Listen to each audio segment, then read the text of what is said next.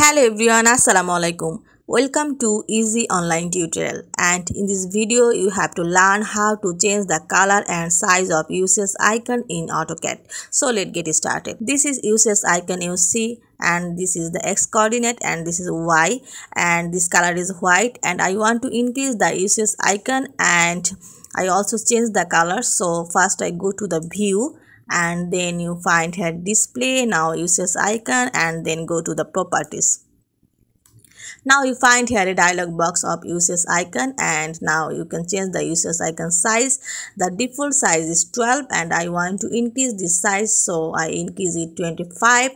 And now you can see UCS icon color. You can see the interface is model space and this model space color is white. I want to change this color. This color is cyan.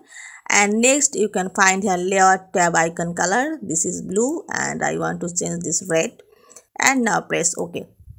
Now you can find the UCS icon size is changed and the color is also changed, and I go to now layout options. You can see the layout UCS icon is changed, the color is red and the size of UCS icon is increased.